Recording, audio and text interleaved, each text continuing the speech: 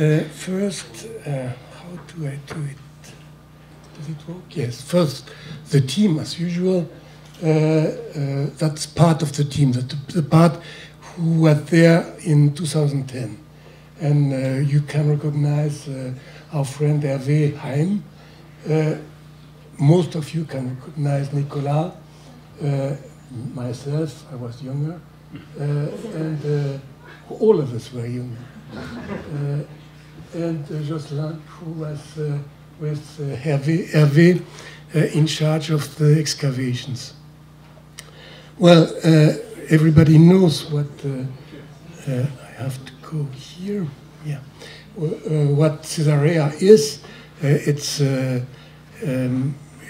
has been well excavated in the 50s, and from the 50s to 2000, to show that we have here a town founded by Herod the Great, and it was extended to a large-scale Roman city and Byzantine city afterwards.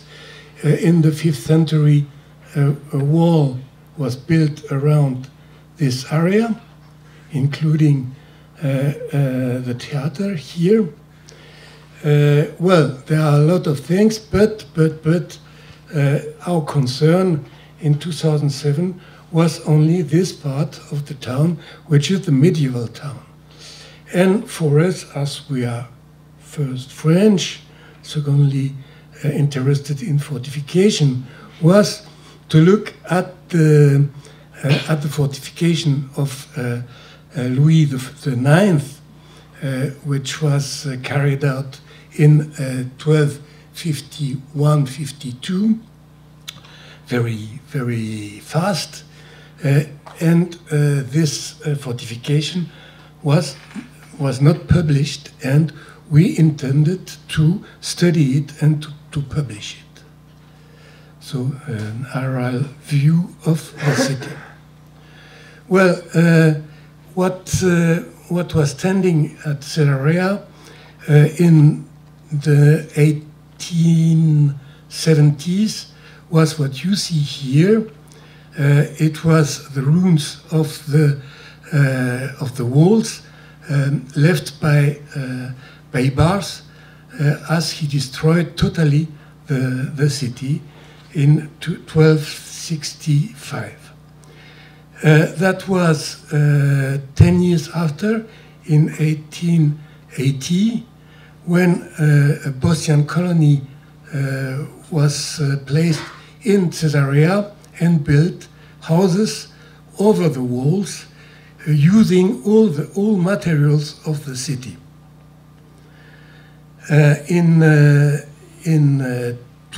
1963, the site was totally emptied of these houses, Bosnian houses, by Avraham Negev, who did a thorough job of recovering all the moats around the fortification and to restore them. Well, some views. I go very fast because we don't have a lot of time. Everybody knows that. So our intention was to study each of the towers of these walls, to study also the castle, and to try to characterize the architecture of this fortification carried out, I said it, in 2 years. That's what we intended to do, to look at the ancient photographies, to look at the ruins at present time of the same building, that the Tower 1, it's a tower gate. And we started a survey, a complete survey of the towers. Well, as you can see here, I pass quickly with reconstruction of what could have been these fortifications, with the rest what can be seen on site at present time. you can see that was essentially an architectural work. But when making our survey, we found that there were some bizarre things on the top of the destroyed towers, and it showed clearly that inside of the towers, some of them kept remains of more ancient structures. So we decided to ask for permission to excavate two of the towers. One was already into excavation by Sifi Porat. It was Tower 3, and we will come back to afterwards. So the main excavation was in Tower 6, as one of the towers. You see here clearly, after the clearing of all the vegetation, that we see clearly an embedded masonry here, embedded in the tower of Louis IX.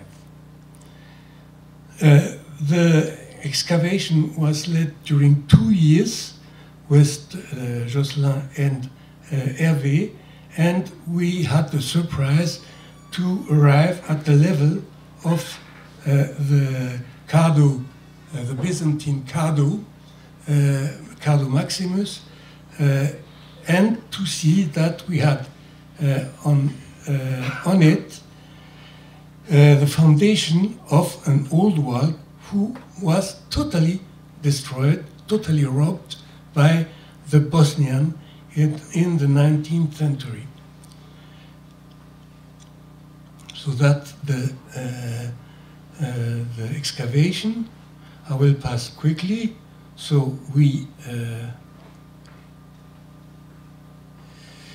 carried out all the archaeological studies. We studied the ceramics. Thank you, Hervé. Where are you? He did all the job. And we did also the archaeological diagrams, which showed that we can see in this very tower some phases, at least two phases of destruction, voluntary or not, we don't know, and a phase of big destruction here by Saladin, where is it? Here, and the reconstruction by Louis IX. The material found inside the excavation showed that it was clearly early Muslim, and that it was rests of a tower of the Muslim walls of Caesarea. Now I pass quickly, what we discovered, what we reconstructed of that with all the phases of destruction, construction, destruction again, reconstruction of the back wall, destruction by Saladin, reconstruction by Louis IX, till it was complete. We excavated a tower close to the 6, that was at 7, and inside it, at the beginning, that what we saw, and when discussing it with the local archaeologists, he told us, well, there are rests of a Bosnian structure. Well, we dug into it, and we found that we had an ancient pillar here, antique, from Roman or Byzantine origin, and that it was strengthened by 2 buttresses afterwards, and finally enclosed in a first tower, and secondly by the tower of Louis IX. Well, I show you some picture inside of the excavation of the antique pillar, which was entirely plastered in Muslim time. Well, I have to come back here, I think. Only one step back to show you. I think there was another one, but maybe no. Okay. What was interesting in this tower, we found at the bottom a mosaic contemporaneous of the Cardo, which shows that this structure was the first tower was built directly on the ground, and that the Muslim walls had no moat.